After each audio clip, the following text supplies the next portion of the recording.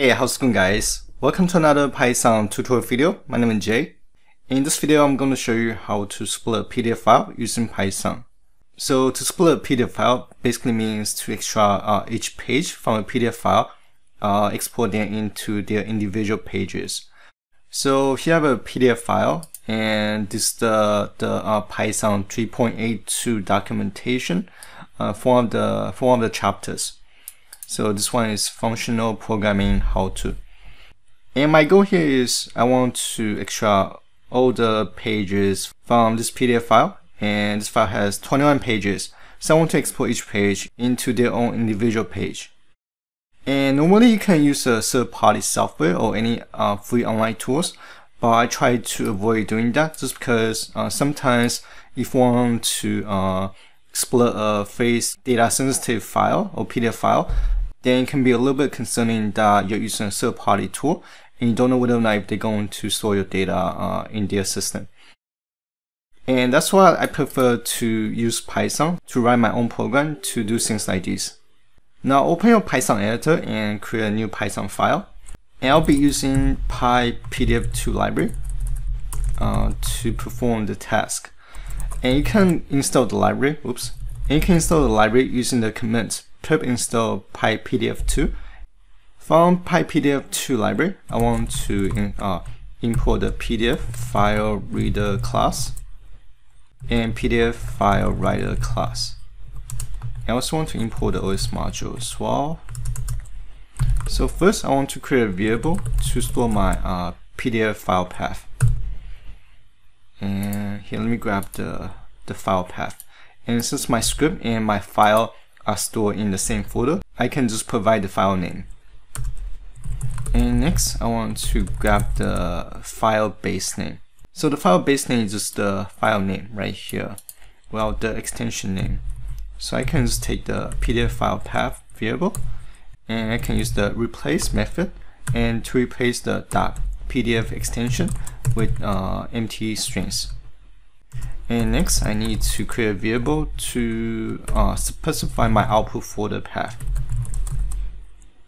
So I want to save all the files in this output folder. So instead of copying the folder path, I'm going to use the os.path method .join. In here, I can use the os.getCwd. So this method will return the current working directory, and followed by I want to concatenate with the output folder. And this will create the folder path to this output folder right here. And once we have all the variables defined, I can create my file reader instance. So PDF file reader, should be reader. I want to provide the PDF file path. So this PDF object basically is this PDF right here. So all the informations are stored in this PDF object. Now I want to iterate each page, so I'll have to write loop. So I'm going to say for page number in range PDF number pages. So this property will give me the total page number.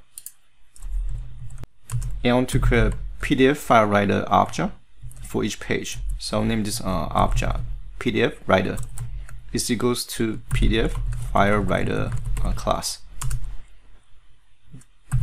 Now I'll take the PDF writer object .add page and want to basically extract the page using from the PDF object, and we can access the page using the get page method and want to provide the page number that we want to extract. And once we've done that, we can save the file as a PDF file. So here I want to use the os.path.join method again. I want to join the output folder path along with the new file name. I want to use the file base name first plus the page number. And it's going to be a PDF file, so we need to provide the file extension. And here I'll do .format. And I want to provide the file base name as well as the page number. And since the page array always starts from 0, So I want to increase the page number by 1. And it's going to be write binary as F. And I want to write the file, so PDF writer.write. And we'll provide the F object and close the file. And that's it. Now if I save and run the script, and here the whole script finished in 0.3 seconds. Now if I go to my output folder, and here I can see that all the pages are exported individually. So if I just open one file, let's open page 14. And to verify if the script is extracting the right page, so you can go down to the page number, and here you can see that this page belongs to page 14. Alright, so this is everything I'm going to share in this video, and hopefully you guys found the video useful. And as always, thank you guys for watching. I will see you guys on the next video.